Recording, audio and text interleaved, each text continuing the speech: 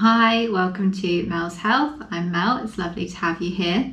So today is going to follow directly on from my story part 1, where I explained to you guys everything that happened on the day I had to go to hospital with some severe respiratory symptoms and got diagnosed with pulmonary embolism. So where I left you guys, I had been given the news from the doctor in my local hospital that they were pretty sure that I had blood clots in my lungs and I had pneumonia on top. So they'd started me on some blood thinners and given me some antibiotics too for the pneumonia. And I was going to have to go via ambulance transfer to the city because I needed a CT scan, which they don't have available at my local hospital. And I was also told that I was going to have to go alone due to the pandemic. My other half couldn't come with me. And this is where the story starts. I'd currently been in my local hospital for a couple hours. She's given me that news and we follow on from there. So it's about another hour and then the lady from the ambulance team rocks up and speaks to the doctor, and then they come into my room. The doctor's like, "Did you manage to get hold of your partner?" I was like, yeah, I called him. And then the ambulance lady just turns around and goes, "He's in the ambulance bay." I was like, "Excuse me?" She's like, "Yeah, he's standing in the ambulance bay." He's like, "He wasn't going to leave until he got to see you. So what we're going to do is wheel you outside while we sort all your paperwork out. So you'll have about 5 minutes with him, and then when we're ready to go, we'll just put you in the ambulance ready to leave." I was like, God love that boy. It was the best news ever at that point. I was so happy he stayed.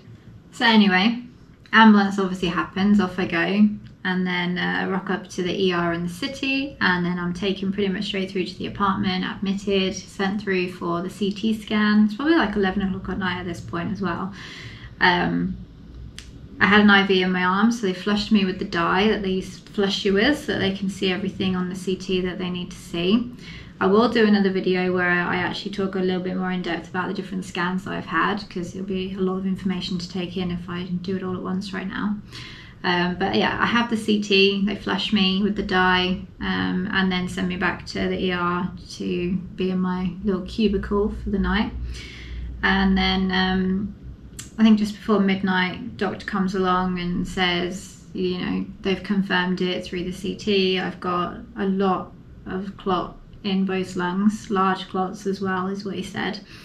And they were just going to continue me on the blood thinners and be constantly monitoring me for the first night. So literally my blood pressure was being taken constantly. It was like this automated machine that they hooked me up to, and it would just automatically inflate on your arm, and then the nurse would note the numbers, and then there was nurses coming in taking bloods from me.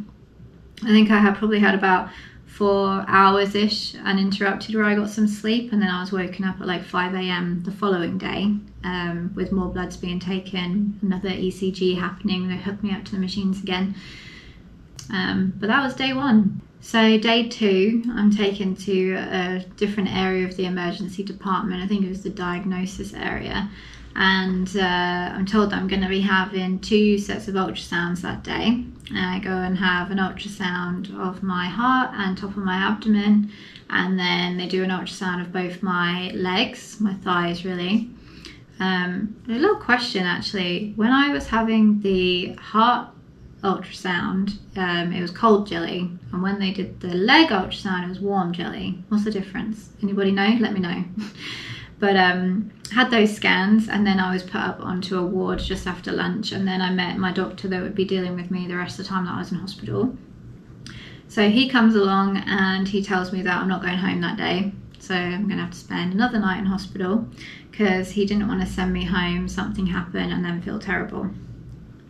So we're having a chat, and this is the first time that I will have ever mentioned anything to do with my dad, but it is quite a large part of what actually got me to this point. I started talking to the doctor about the fact that my dad is on warfarin for life, and I didn't actually know much about it myself. I've always known that he's on it and that he had some sort of blood clot issue, but never really spoken in depth about it because when he was going through anything like that I was really quite small. So it's just something that he's always just managed, and it's not really been a massive deal or a massive effect on me. When it came to me being on the oral contraceptive pill, it's something I've always mentioned to my GP, but I've never missed like a BP check when going in to get him a prescription for it or anything like that, and I wasn't showing any other risk signs. So being on the contraceptive pill for like 17 years there's been no issue up to this point. But obviously I'm no longer allowed to take that, and it was one of the first things that he told me. So I was in my pill-free week when this happened, so it was just, don't take any more. And then we got my mum and dad on FaceTime in the hospital, and then my dad held up this card that he has, and he has a protein S deficiency. So as soon as the doctor saw that, then I started to have blood tests go for which is known as the genetic testing portion, because it could be a hereditary condition that was passed on from my dad. I had a protein S deficiency when the test came back, but it was only ever so slightly, and they were worried that because all of my levels were currently elevated while I was in hospital, because I was kind of in trauma, it wasn't a true reading of whether I had a deficiency or not. So even though it was showing that I did, it wasn't at a level that was worrying for them. So at this point they're thinking it might have just been the oral contraceptive pill that was the biggest factor in me getting these blood clots. So after chatting with the doctor a bit more and then giving him kind of a full overview of everything about me, what happened, what brought me to here and everything, he basically just tells me, no, I'm not allowed to mountain bike, because if I bang my head or cut myself or anything, then while I'm on blood thinners, it's not going to be a good outcome. The head banging more than anything. If I cut myself, I'm just going to bleed and it's not going to be great. But if you bang your head while you're on blood thinners, then if you have internal bleeding and then go to the hospital, it's going to be really difficult for them to be able to help with that. Depending on the half-life of the drug you're on and everything, it'd be different timings and different methods of treatment before they'd be able to help, but it's just something that you want to avoid whilst taking blood thinning medication.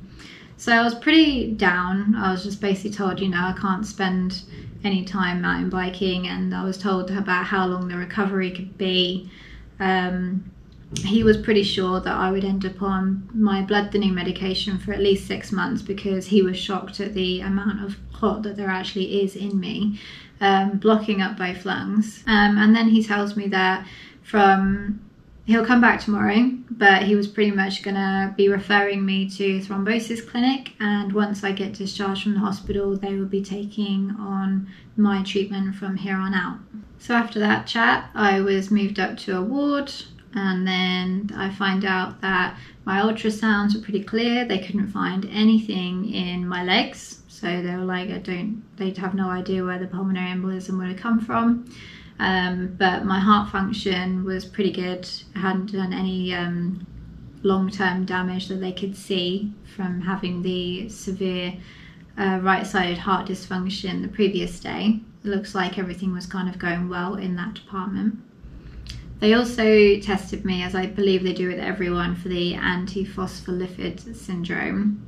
I really hope I said that right. And I don't have that. And I will speak about that again in a different video, but it's basically a autoimmune disorder. So people can be worse off if they do have that. So then day 3 happens. I was pretty much just left after having a chat with the doctor that day. I just see nurses for the regular checkups and get my meals. Everybody who comes in to see me keeps their absolute distance, and it was a bit like being in the films, because every health professional that came around me was in this like fluorescent yellow PPE, because I was a possible COVID patient at that point as well. And everyone was keeping their distance. It was like watching Contagion. No one wanted to be close to me. They had said to me at one point that the levels in my blood showed how severe the strain on my heart was, and that has been seen with someone who has usually had a heart attack or COVID, and also blood clots. But because of that result that came back and the amount of strain on my heart, nobody was kind of ruling out the possibilities at that point. So I could have been a COVID patient, and everyone was doing their best to keep their absolute distance from me and keep me away from everybody else. I was in my own little private room, just left alone for about 24 hours. So the final day, day 3, I get told this day that I can go home. Doctor comes in and he's not wearing any PPE, no mask, no bright yellow outfit, and that's a great sign. So you know what that means. I tested negative, yay. But there's obviously a lot more serious things going on with me, so I'm glad that was a negative. But still had pneumonia, still had giant clots in both lungs, so he gave me all the documents I would need, as he's referred me over to thrombosis clinic that would be in the city as well, and then gave me a prescription for the time being for the antibiotics for me to see the week out for the pneumonia, and a prescription for apixaban, aka Eliquis, which is the blood thinner that I was originally given. And he said that the thrombosis clinic would be getting in touch with me within the next few days to book an initial appointment with me, and they would be taking over my care from here on out. So that was my ordeal from start to leaving hospital right at the very beginning. My prescription for antibiotics was just for the remainder of the week, so 6 more days.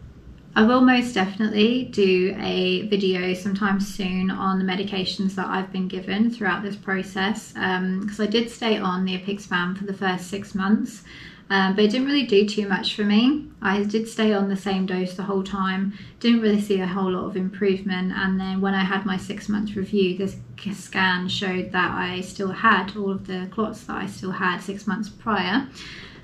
So they switched me to warfarin, and that's been a little over a month that I've been on that now, which is still trying to get my INR levels and everything and that sorted. It's not really going that brilliantly either at the minute, I will admit, but I will focus more on that in that video where I speak about the medications.